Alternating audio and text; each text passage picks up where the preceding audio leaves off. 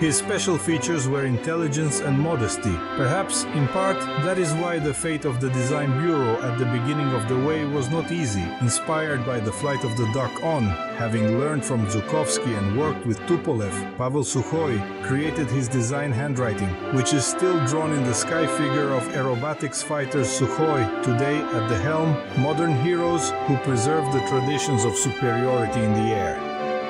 At the heart of the team has always been a balance, and there is a balance between the older generation and the youth. The older generation is traditionally the bearers of the knowledge experience of the engineering school. The younger generation is the energetic vanguard that moves any technical ideas forward, mutual understanding, mutual teams that exist together.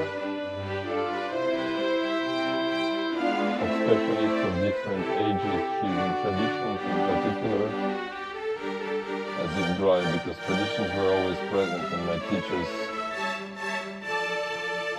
I was given a covenant to keep them, and I'm trying to do that now. The first aircraft that began to wear the mark SU-M was not a fighter Stalin's mission multi-role aircraft, bomber, attack aircraft, reconnaissance. About 900 serial Su-2 were released, which fought in the Great Patriotic War. Then appeared fighters Su-Odin and Su-3, and at the Su-6 and Su-8 lighthouses. Not all aircraft became combat units in the ranks of the army, but it was thanks to these projects that OKB accumulated invaluable experience. The Cold War heyday of jet aviation, a team led by Sukhoi creates a frontline fighter with a swept wing and a fighter interceptor T-3 with a triangular wing with a single, became the first of the Soviet aircraft to reach a speed of Mach 2 and was launched into series under the designation Su-7. On its basis developed fighter bomber Su-7B, which has been released more than 1,700. The T-3 served as a prototype for the Su-9 and Su-11 serial interceptors, of which more than 1,100 units were produced. During this period of time, KB Sukhoi actively developed. Since its second formation, the number of employees increased 4 times. New workshops were built. Experimental production was developed. A new laboratory bench was introduced. Based on the basis of the Su-7 was created fighter bomber Su-17, which became the first in the SSSR aircraft with variable sweep of the wing. It was produced serially in various modifications for more than 20 years. In 1960, at the request of the Air Force, work began on the modernization of Su-11. To place in the bow of the fuselage more powerful RLS, it was decided to move to the version of the aircraft with side air intakes. One prototype was raised by the chief pilot of the Sukhoi Design Bureau, test pilot Vladimir Ilyushin, the son of the famous aircraft designer. The aircraft complex was adopted under the name Su-15.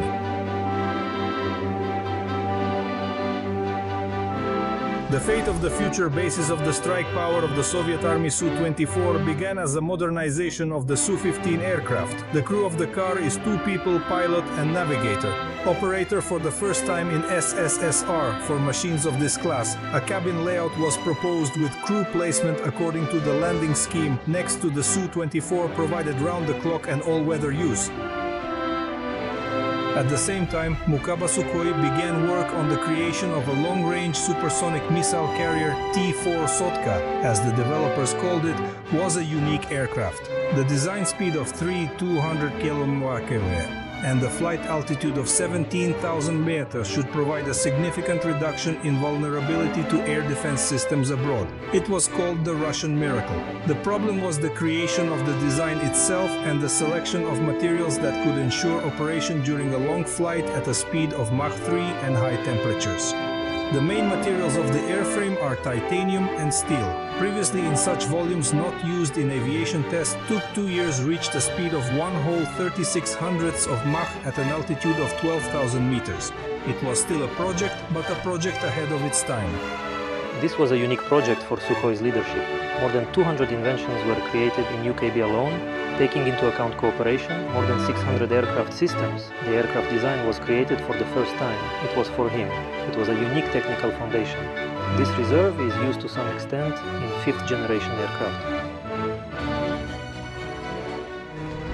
Initiatively created in UKB, famous Grach attack aircraft Su-25 was intended to support troops directly over the battlefield and was designed as extremely easy to operate, high combat survivability ensured by armored cockpit and explosion, safety of fuel tanks, layout and redundancy of main systems. Final. Record of the design activities of Pavel Osipovich Sukhoi Su-27 fighter. Here is the documentary evidence. Drawing. One of the potential directions for the future 27 under the general designer's vision holds considerable complexity and insight. Development was underway. The triumphant machines laid the foundation for future advancements, showcasing practical superiority in aerial combat scenarios.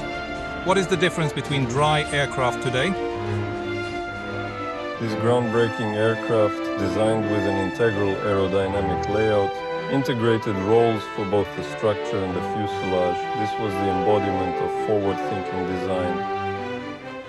This unique attribute enabled the aircraft to achieve unparalleled aerodynamic advantages against its rivals. The Su-127 pioneered revolutionary supermaneuverability features for the first time,